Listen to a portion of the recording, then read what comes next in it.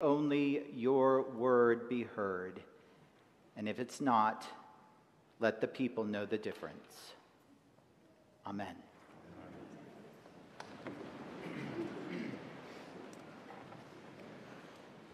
As I do each year, about this time, I teach a class on Sunday mornings, about 8 weeks running, exploring the Episcopal experience. It's a general class, really, on the Episcopal Church, and who are we, and why do we do what we do, and what do we believe, and why do we believe it, and things like that. As it turns out, one of the main topics every time I teach this class is worship. What does this mean? What does this mean? Right? Long-term Episcopalians always learn something new, and those new to our tradition have many questions. We call ourselves a people of a book, the Book of Common Prayer. We say that the way we pray is the way we believe.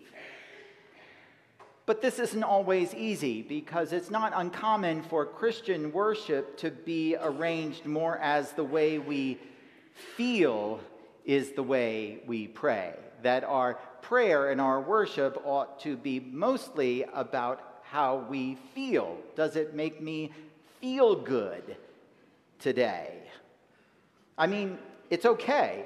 We do quite a bit of work here at Trinity to be sure that we have a pretty great worship experience on Sunday morning. And those people who are responsible for helping plan our worship on Sundays think about everything, the prayers and the songs and the postlude and the prelude and the readings and the sermons, and are the candles right, and do we have enough communion bread, and is the flow of communion working or not, and you know what I mean. We do care if you like it. It matters if the opening hymn lifts us up or is kind of a downer.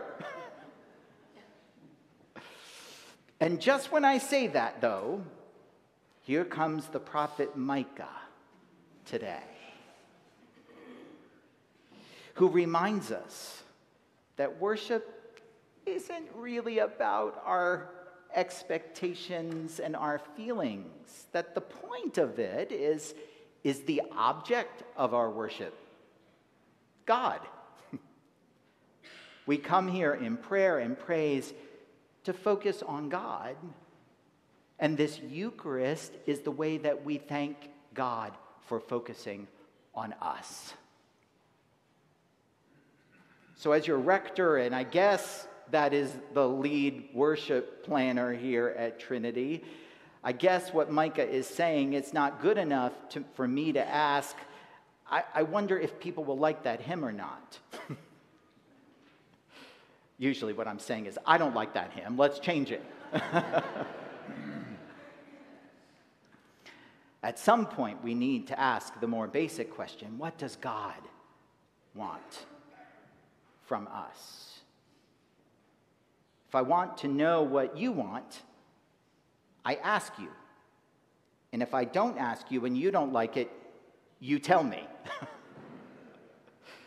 But asking God what God wants, that's a little bit more challenging. We're always groping to find the answer of what God wants in our lives. That's why we do end up saying, will we like this or not? Will this feel good or not? When we ought to be asking more often, what does God want from us? And then Micah, in what is likely the only verse he's ever remembered for in his entire existence, asks the question directly, what does the Lord require? With what shall I approach God?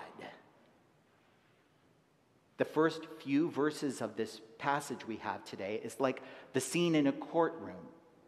It starts with God saying, I have a case against you. And this is the case that I have against you. Here are all the ways that I have been faithful to you. I brought you out of Egypt. I saved you from slavery. I gave you amazing leaders, Moses, Aaron, Miriam. I saved you from the king of Moab. And all of it so that you might know that I love you. Yet, you still don't know how to say thank you. That's the gist of it. You still don't know how to say thank you. So isn't it interesting that in this little moment of our relationship with God, when it comes to our response to God's love, where do we go? Worship. How we worship. What we do in worship, because this is our response to God's love. Our response to God being the God who loved us before we had a chance to love him. What do you want from us? Says Micah in frustration. What do you require? Require is a little tricky here.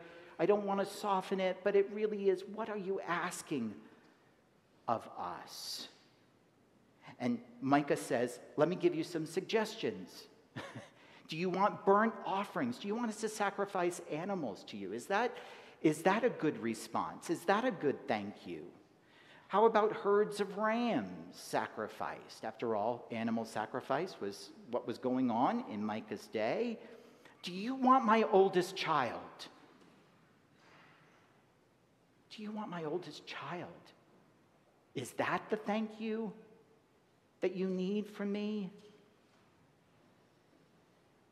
What should this look like?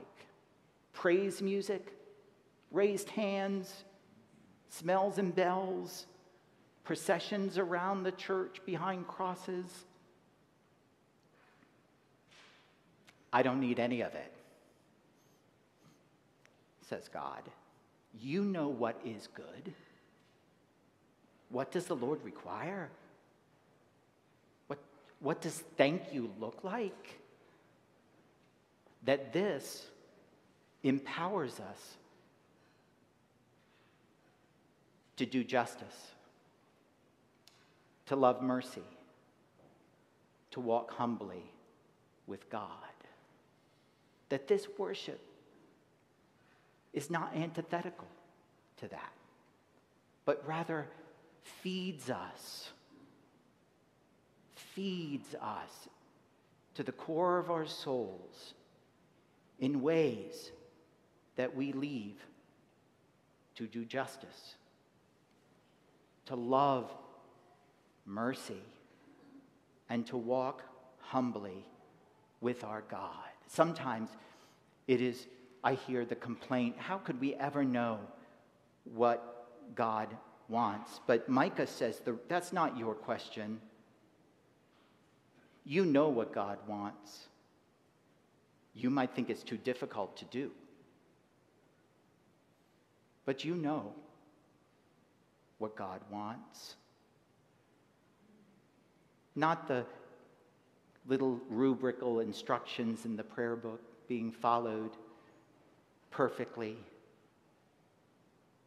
But what are you doing with this? Monday through Saturday. Take this into your life.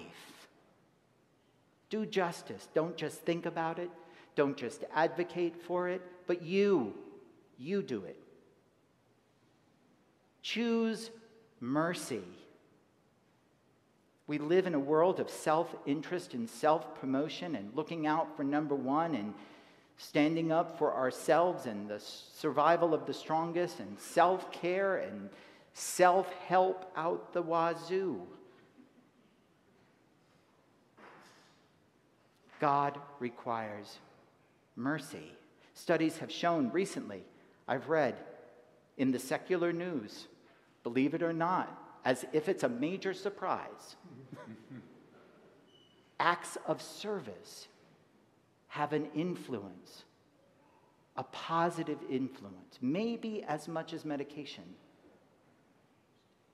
on our anxieties and our depressions. Jesus doesn't command us to love because it makes life easier. He commands us to love because he first loved us. Fully.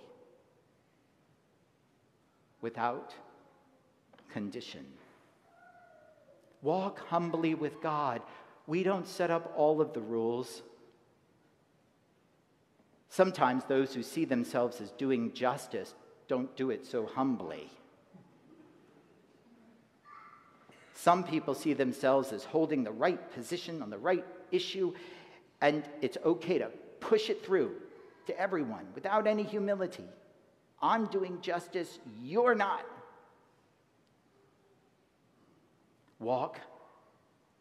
Walking humbly can be a great challenge for those who actually do good and do know justice and do know truth matters. What does God want?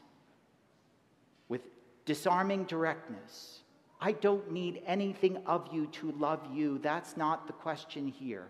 Worship is not about proving you are worthy to me. Worship is about saying thank you.